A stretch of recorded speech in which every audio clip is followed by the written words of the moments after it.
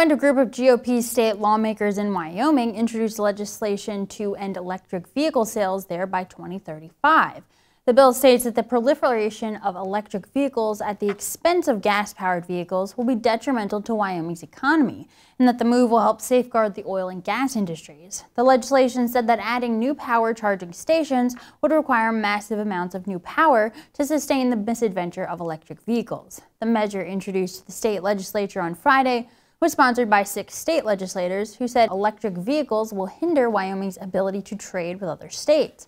Meanwhile, 15 other states, including New York and California, have moved to ban gas-powered vehicle sales.